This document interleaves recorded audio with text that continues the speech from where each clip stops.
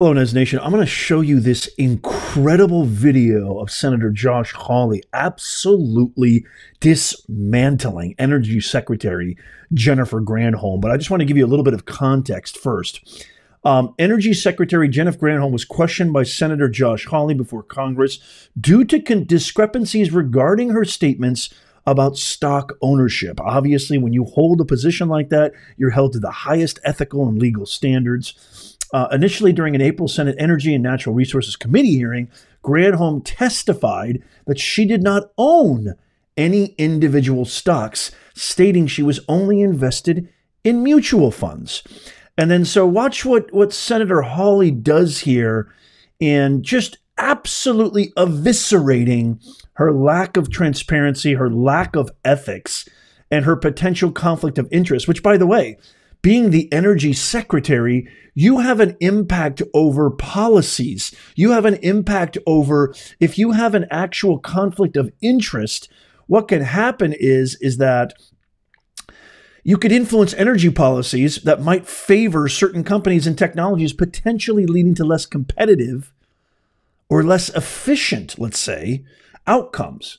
And it could impact energy bills. It could impact what we pay for gas, electric, for our air conditioners, and everything else that utilities are involved in. So let's check out the video here, and then I'm going to tell you my thoughts on what I call probably one of the most powerful videos, maybe one of the most powerful advertisements for a potential former president of these United States. Watch this. When you were here last, I talked with you about the fact that more than 130 officials in the Energy Department reported more than 2,700 trades of shares, bonds, and options in companies that ethics officers said was directly related to the agency's work. This is institutionalized corruption. And I asked you point blank, do you own any individual stock? And you told me, no. Let's just look at it. It was not a difficult question. Do you own individual stocks, Madam Secretary? You said no. In fact, you repeated it 3 times to me. No, no, no. Turns out that was false. You did own multiple individual stocks, and you neglected to report it to this committee for months afterwards. Why did you mislead this committee? Oh, my goodness. That was exactly my response. So why did you mislead this committee? I believed that I had sold all individual stocks, and I was incorrect. So I came back. You just don't know your portfolio? Pretty much. It's a big one, I guess, huh? No, it's extremely small. Apparently not. Someone manages it for you?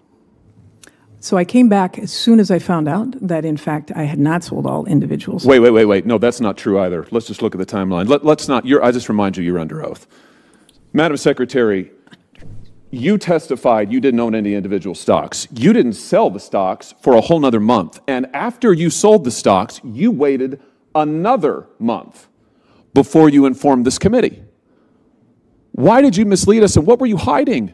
Why did you wait so long? Why did you hide this? I did not hide it because I brought it forth to the committee when I realized that we had made a mistake. Really? What explains the delay? Why did you wait for a full month to explain your actions to this committee, your false testimony? That's less than a month, and I sent a letter explaining what had happened. May the 15th to June the 9th. Are we gonna... I owned a Ford stock that was... You misled this committee, and you wait. What were the stocks? What were the stocks that you owned? It was a Ford stock that my husband had owned since he was very young, and I just was not aware of it. And what were the others? You sold 6 stocks. What were the other 5? I sold non-conflicting stocks. What were they? Honestly, I don't even know. I do know the Ford one because that was a conflict. You don't. That's why I raised this. You're here before this committee a year later after actively misleading to us, after denying and delaying, and now you won't tell us. Was one of them Proterra? No. You sat on the board of directors at Proterra. You made millions, CNN reports, and stock options at Proterra. Then you promoted Proterra stock and Proterra products as Energy Secretary. Was that one of the stocks that you sold? This is so... I mean, really. Was that one of the stocks that you sold? Yes, really. No. You are presiding over institutionalized corruption in your energy department. You have violated the Stock Act 9 separate times. You have been referred by the Inspector General for violations of the Hatch Act. It is institutionalized corruption that you are now the face of. And here's what I'm trying to figure out. I just want to know who really runs the Energy Department. Is it you, or is it the mega corporations whose stock that you own that you're making profits in? Oh, my goodness. Or maybe it's the foreign billionaires who fund your conferences. Let's try something else. Do you know the names of the foreign billionaires who fund the conferences you go to?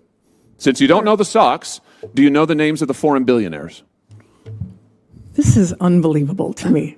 Let me help you. Mr. Chairman. One of them is Hans-Georg Weiss, a Swiss billionaire who has used various dark money front groups. I do not know what you are talking about. Various dark money front groups to funnel foreign money into American politics. He has used the Burger Action Fund, $20 million, that then sent money to the Fund for a Better Future, that then sent money to the Climate Power Group that has funded conferences you've attended. Do you know who this is? Do you think it's a good idea to attend conferences funded by foreign billionaires? I have no idea what you're talking about. You don't know the stocks. You don't know the billionaires. You would take no responsibility. Meanwhile, your energy department, executives in your energy department are trading stocks in companies that they have direct oversight over, and you were too. That is incorrect. Nobody in the Department of Energy, and we have a strong ethics office, does not trade stocks in anything that they have oversight over. That is simply not true, Madam Secretary. Sir, the Wall Street Journal has reported on this extensively. If I may, Senator, if I may just ask the question, is it possible that maybe we can continue this at a later time, but if you had any questions on the direct energy policies? Mr. Chairman, this is directly relevant to institutionalized corruption in the Department of Energy that she oversees. You're, I think, about to say that the Wall Street Journal report's wrong. The Wall Street Journal report did not say that people over whom they were in areas where they were directly overseeing had stocks. They did not. Our ethics office consults with all of our employees that need to be that have a reporting requirement about their stock holdings. They do not own stocks in areas that they have any influence over, nor do I. Madam Secretary, all I have to say is this record is just deplorable. It is despicable.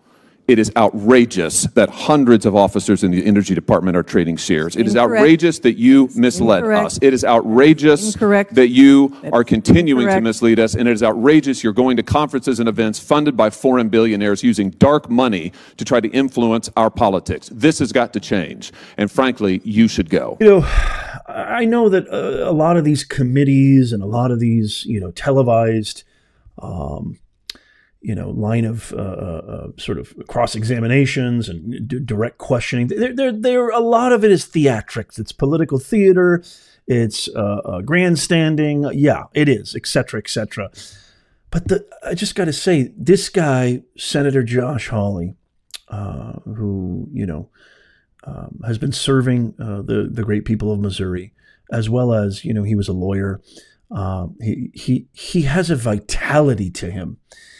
He has an articulateness about him. He has an energy about him. He's clear. He's concise. It's such a stark difference. And it just, to me, further exemplifies why we need some change in Washington, why we need to maybe perhaps have age caps. Look, I'm getting old too.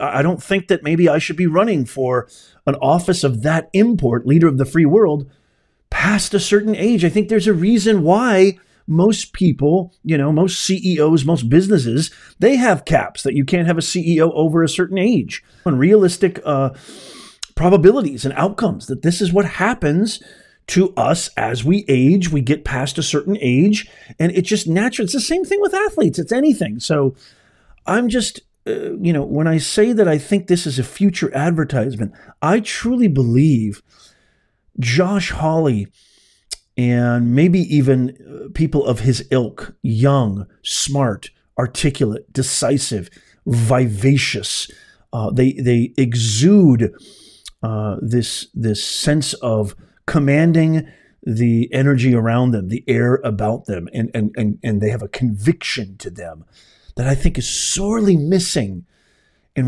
in our options today.